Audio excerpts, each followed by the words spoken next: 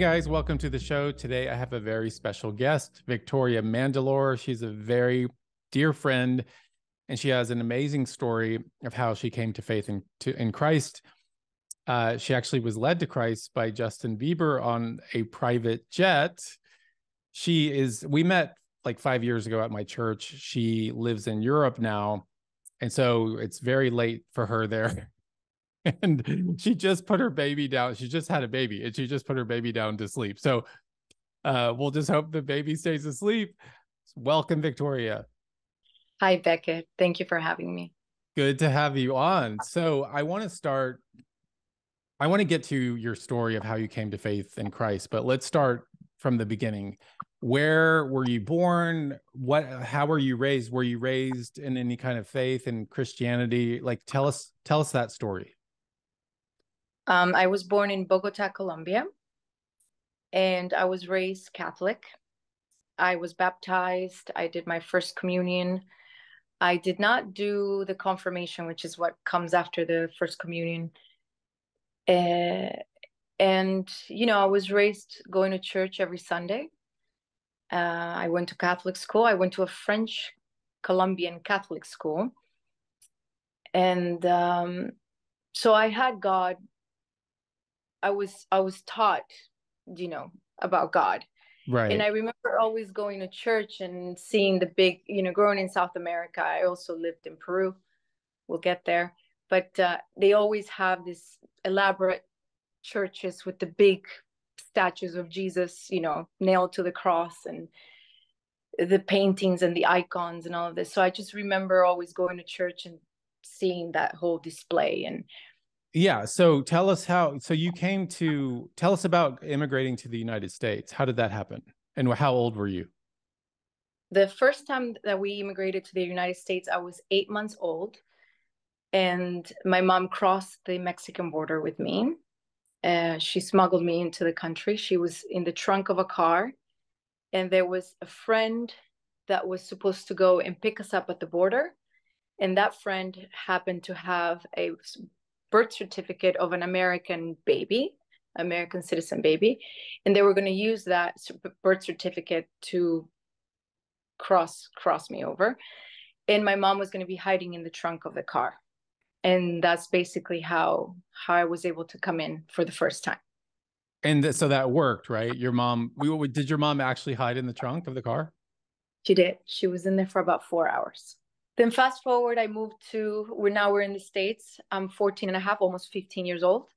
And this uncle that saved my aunt in Mexico began grooming me. He actually began grooming me when he came to visit us in Colombia, and I was 12. That was the first time I met him in person. And he made a few things that now thinking back, I can see clearly he began the grooming process. And so he groomed me since I arrived to the United States until I was 17. And he raped me. And it went on for many years. Oh, wow. And he used God to do what he was doing, because he knew that I believed in God. And so he would say to me that God is love. And what he felt for me was pure love, the purest of love. And what were you thinking? What were you thinking during this whole period with him? I mean, were you frightened? Did you know it was like wrong? Like, or were you just kind of, what were you feeling during that time? Absolutely. The first time that he made a move, it was very traumatizing, because I remember he had already been doing things that I knew were wrong. And I was a virgin. I was a very innocent girl. I was not a 15-year-old girl that was developed or anything like that. I came from Colombia with my Barbies. Like, I still play Barbies. Mm-hmm. And I know it's silly, but I mean, yeah, I was a very innocent 15-year-old girl. And I was very ashamed of my body. I was very skinny. And I was bullied in Colombia. And then when I came to high school in Pasadena, I was also bullied a lot. So there was no type of self-esteem in me to seduce an adult man. Yeah. Which is what I was accused of doing. I was accused by the family of seducing him. Oh my God. Yeah, I would go to school and I would take the bus early in the morning, and he would be waiting at the bus stop in his car, and he would follow the bus. And I remember shaking always, and wanting to hide in the bus, but he knew I was in the bus and he knew where I was getting off. So it was quite awful because I knew how wrong it was. But then he was also very clever at convincing me that it was love, that love is good, that God is love, and that he loves me more than his own daughters. And then he would give me gifts, and then did you ever tell your he mother? would pay for. I told my mother the first time that he kissed me on the lips. I told my mother, I said, my uncle kissed me on the lips. And she said, oh, no, he didn't. He probably tried to kiss you on the cheek and you just didn't, he missed it. And then I think everybody knew in the family what was going on. But then he got to me, then I started protecting him because he said, if people find out what's going on, I can go to jail, and I will go to jail for a very long time. So wow. I started going along with it, but deep down, I always felt dirty. I always felt it was awful. It was an awful time in my life, thinking back, and I've actually forgotten a lot of things, but I think I've blocked them out of my memory. But he ended up going. He ended up what? Going to jail. I pressed charges against him. Wow. So. Okay, so let's move on. Sorry to fast forward, but let's move on to and then what happened in terms of you getting, because if I remember correctly, you got into kind of the new age stuff. Like, how did that happen? And then how did you get out of that? Okay, so this aunt that I told you about from Colombia is now living in Pasadena. Okay.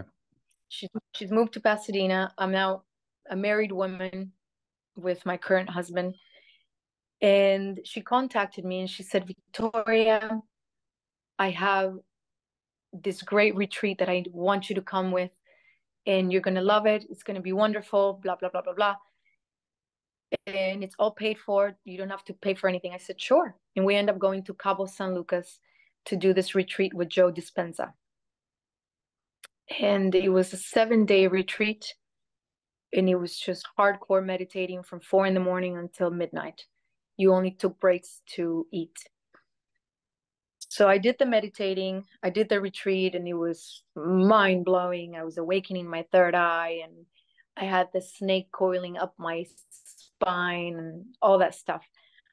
But funny enough, on the very last day of that retreat, when he was explaining the snake and how the energy works and how this is all this sexual energy that you're activating in your body, and you're basically making it go through your spinal cord and then meeting the fluids in your brain, and that's how you activate your pineal gland, and then your third eye is boom, right? She the way that Joe Dispenza was explaining it to me, to everybody, it just hit me. Something felt weird in my stomach, and I was like, it's true, it works, because I've been doing this meditating and it works. I don't feel the pain that I have in my neck. I went on like crazy travels, like woof, like you're traveling into space. Like if you do drugs, I mean, I've never done drugs. I've smoked marijuana, but I can only compare it to someone doing drugs, and that's the type of meditating that I was doing. And I was coming out of my body. I was having really, really heavy stuff, and then I kept going. When I came back home. We were living in Santa Monica. And I started going to 2 different yogi studios, one in Venice and one in Santa Monica. So yeah, I was very much into that stuff. And now I'm a flight attendant. I become a corporate flight attendant, and I'm flying in private jets. And I went to India. And when I was in India, I remember paying to have a personal, like, guru come to my room and meditate with me and help me do like all this stuff. And I got really, really into this stuff. But at the same time, I was having this horrible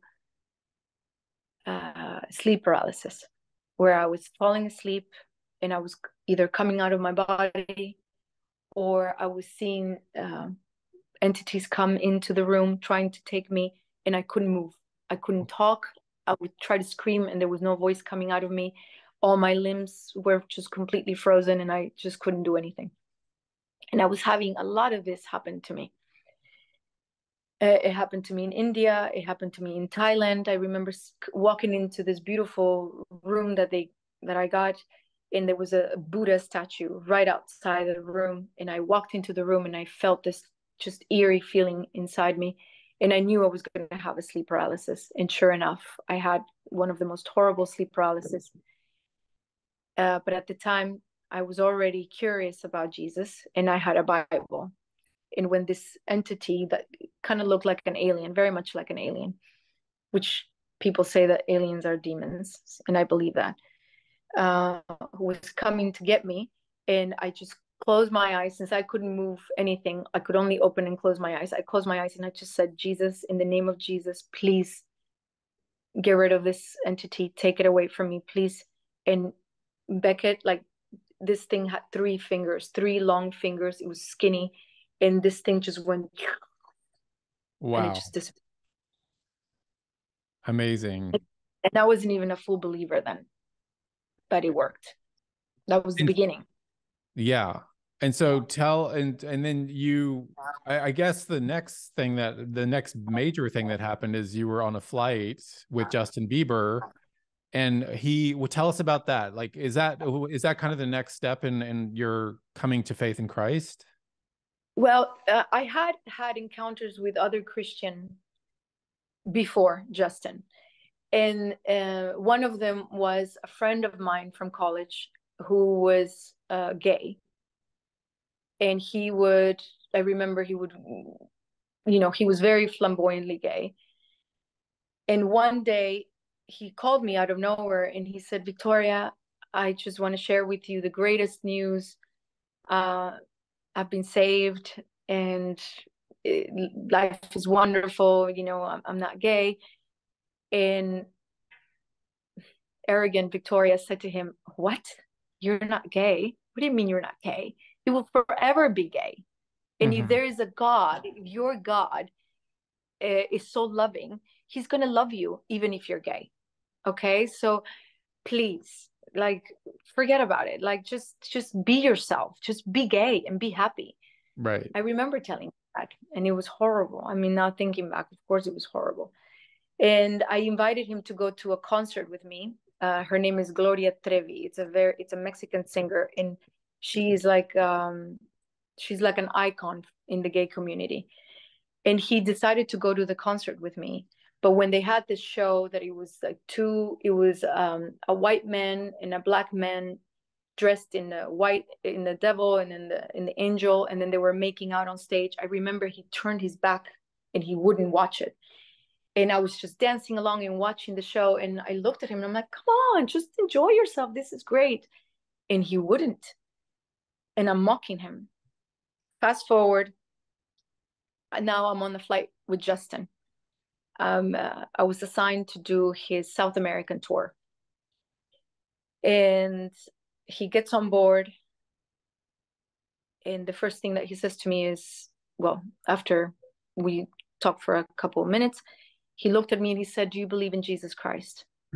I love that. And I just looked at him and I said, excuse me? He goes, do you believe in Jesus Christ? Do you believe that he's the Son of God that was crucified and died for your sins?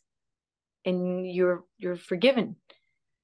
And I was sort of like, well, I'm very spiritual. I do a lot of like meditating and stuff. Like, maybe he existed. Very arrogant.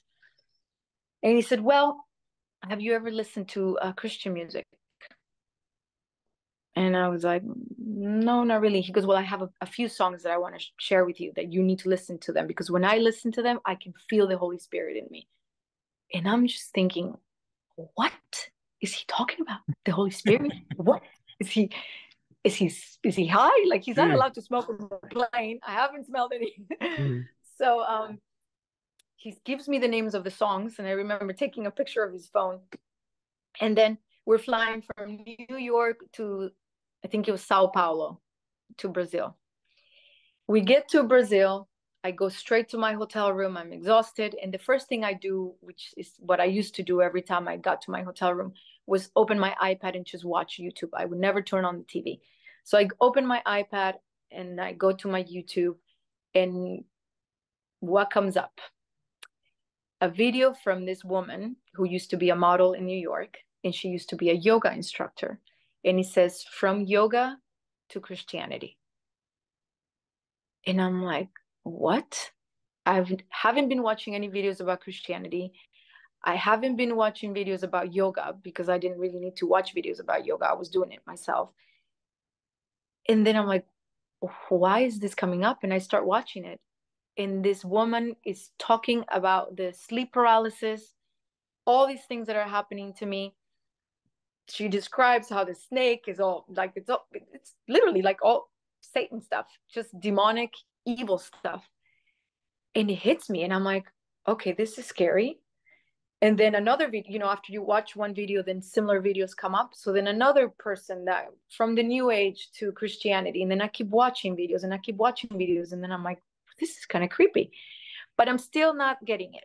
Something's clicked on me, but I'm like, okay, I'm paying attention now.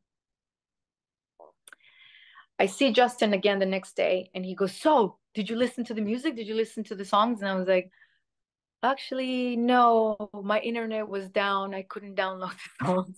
He goes, don't worry, because I have more songs to share with you. And I was like, oh, so he means this. Like he actually wants me to like download these songs.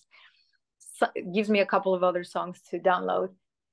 And I remember I didn't listen to them until we got to the Dominican Republic, and I was sitting on the beach, and I got my phone and I put the headphones on and I started listening to it, and I was like, well, this is beautiful. This is nice. Fast forward, I come back to the States, and I'm planning a surprise birthday party for my husband. When I am walking down the street with my dog, a big dog attacks him.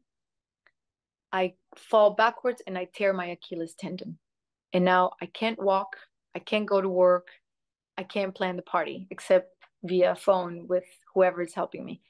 And now I'm stuck in bed with my Bible, because I had already bought the Bible by then. Yeah. And I start reading it. And Becket, it was like the words of that Bible, and it was the King James Version, which for me was like a fourth language. And I'm looking at it, and it's like the letters are popping, and I'm understanding what I'm reading. And I'm not only understanding it, but it's hitting me. It's hitting me in a weird way. And I start trembling. And I said, I'm going to call my friend Krister. And I called him and I said, Krister, I remember you told me that you were a Christian. Well, I don't know what I am. This was the gay guy who became a Christian, right? Yeah. Mm-hmm. I don't know what I am, but I'm curious. I'm reading the Bible and I'm feeling something. And he said, Victoria, what are you doing? And this was a Saturday night. He said, Victoria, what are you doing tomorrow morning? And I said, I can't really do anything because I have a boot and a broken Achilles, a torn Achilles. So yeah, he goes, well, you're going to church with me. So he lives in Santa Barbara. He says, please meet me at this address. And he gives me the address of Reality LA. So I wake up early in the morning. I get in the car. I get to Reality. And he's not there. He's running late. And I just remember looking at everybody and thinking, people believe in God. There are what year was this? This was 2000. 2017. Okay, so I was there. Was it the 9 o'clock? What service was it? The early one. Okay, I wasn't at the 9 o'clock. I went to the noon, or so I probably wasn't at that service. But so what happened during the service? What happened? I decided to go straight up to the front row, and I just got dead center in the front, and I'm looking, and they're singing, and I'm listening, and then the pastor comes out and he starts talking. I cannot remember what verse he was reading, nothing, because it all just kind of became like a wah, wah, wah in my head. And I just fell to my knees. And I began sobbing. In the middle of the sermon? And in the middle. Yeah, in the middle of the sermon. I'm just sobbing, and then it's like my life is flashing in front of me, and I'm feeling this horrible guilt. But then all of a sudden, as I cry, it's like this guilt is being like it's taken away from me. And then I feel love. It's this supernatural love, and then this overwhelming peace. And I'm sobbing, and I can't get back on my feet. I can't. And something is happening, and like all kinds of things are happening to me, and I can't get up. My knees just crumble. And I felt the Holy Spirit. Wow. And I was the same, and I was never the same. And pro-choice Victoria became pro-life right away. That's what happened to me. I immediately became pro-life because I instantly knew that we were made in the image of God and that human life is sacred. So that's exactly what happened to me. I was like, boom, it just like I was pro-life in an instant. But it was like, it's so hard to describe, but it's a supernatural experience. And I was you were so born aware. again. You were born again. You were regenerated and born again in that moment. Completely.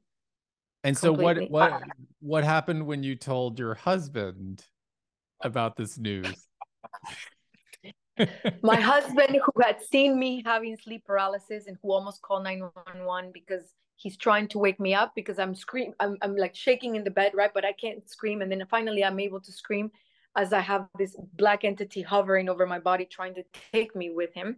And I'm outside of my body watching the whole thing. And my husband's like thinking that someone broke into the apartment in Santa Monica. And then he comes back and sees nobody in the room, but it's just me having a nightmare. Tries to wake me up. He can't. He freaks out. He's like, I was about to call 911. Finally, I come back to my senses. So then now I come a couple months after that, and I'm like, I'm a Christian. I've been born again. And he goes, oh, no, not again. He's like, no. He's like, why can't you just be? You don't have to search for things so much. Just be, Victoria. Just accept yourself. Just love. For him, he was like, this woman is crazy. Woman is crazy. Okay, so final question.